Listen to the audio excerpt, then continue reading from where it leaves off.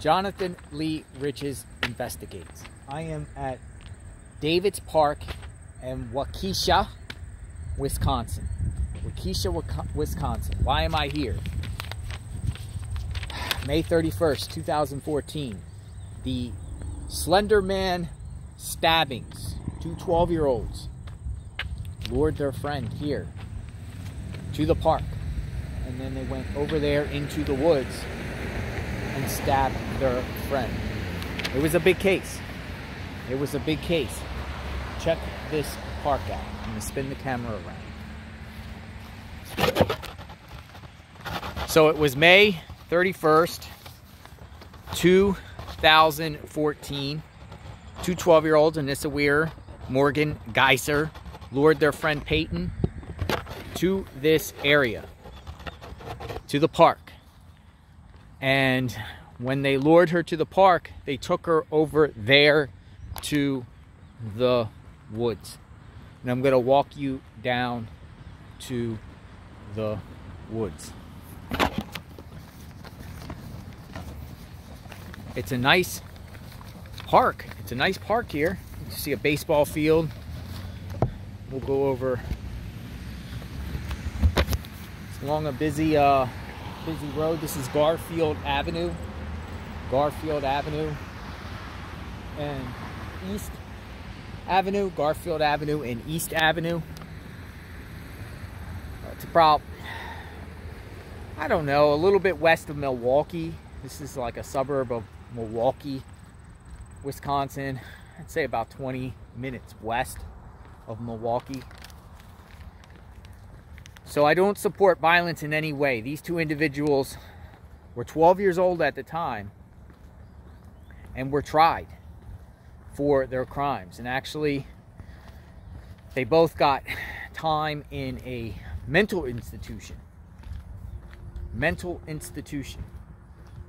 One is serving 40 years, the other is serving 25. One just got released. The other one was trying to get released recently and withdrew that because their doctors her doctor might have not recommended her release. Let's spin the camera around, check out the neighborhood. So here's the neighborhood here.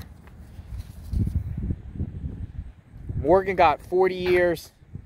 And Anissa got 25 years, and Anissa was released last year. So in 2021, she was released. They both were in a mental hospital. They were both got sentenced to Winnebago Mental Health State Hospital. Morgan is still in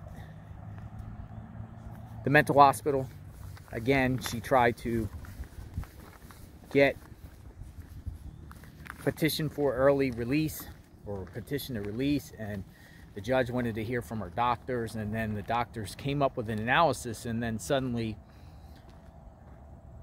her attorneys withdrew that release. So I don't know if there were some damaging things or she's not ready to be released. This was 2014, so you're talking 7-8 years ago. So Anissa had 25 years. She got out. Now, I don't know how long she has to be under the supervision. And here is a sign, the park. So two 12-year-olds in this park. And then they took her over here. And it was a bizarre case because they claim the Slenderman told them to do it. So they most likely probably walked from the park here down this sidewalk or that sidewalk or this way. And we're approaching Big Bend Road and townhomes.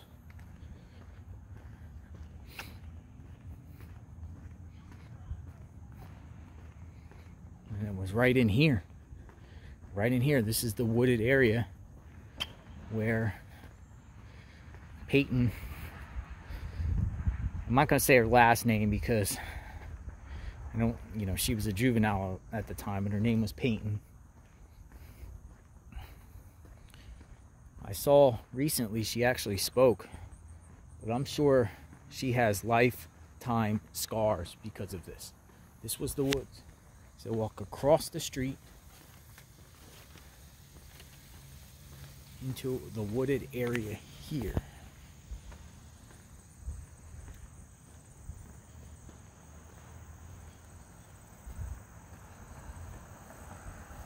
Assuming they went right in there. Let's see if I can get in there anyway. There's a sign there. Let me see what it says. Might say no trespassing. No, it doesn't say that. Let's see.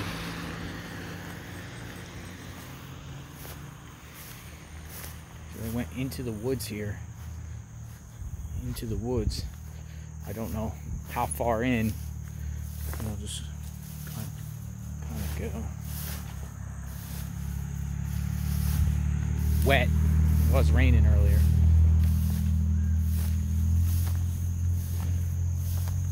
Possibly in here somewhere.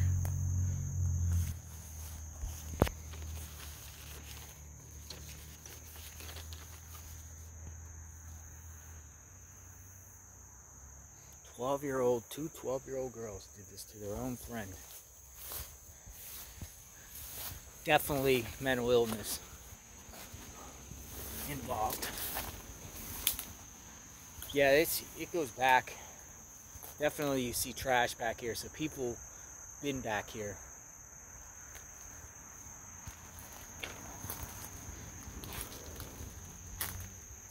Yeah, you can definitely walk back here, but it happened back here somewhere, right off the road here. You know, these are just kids running around in the neighborhood, going in and out of the woods. You know, bystanders probably don't think nothing suspicious in that moment. It's just kids out there playing, right?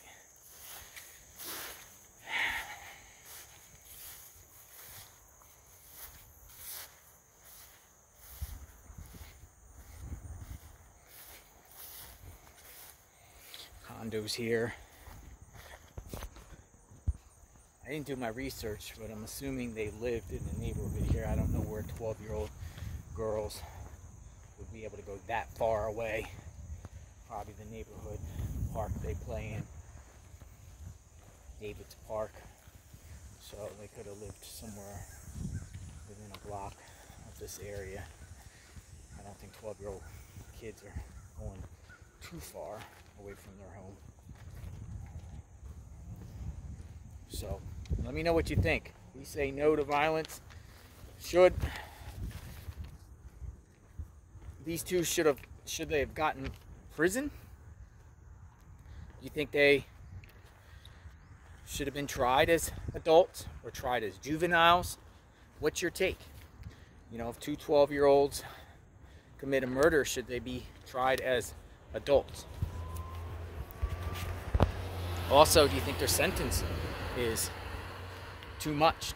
25, 40 years. Now, I don't know how that works in reference to good time, or they have to fulfill the whole sentence, but they can be out on, you know, if they get out of the mental institution, like one of them did, are they subjected to the court system, for, you know, supervising them for extended period of time, all the way up to her 25 years, or is there good time involved? Do you think they should have got a less punishable sentence, maybe in a juvenile facility with less time? Do you think the mental health institution will actually help them or make them worse? What's your take? Let me know your take. Interested in hearing. Also, this park over here has a jungle gym. We'll just go over here real quick. Looks like there's bathrooms. So it's a nice clean park. It's a nice clean park. Surprised no one's out. This is a end of the summer day. It was raining earlier, but the sun is out now, and I don't see anyone in the park. I see people can play soccer Play soccer over there. Pavilion.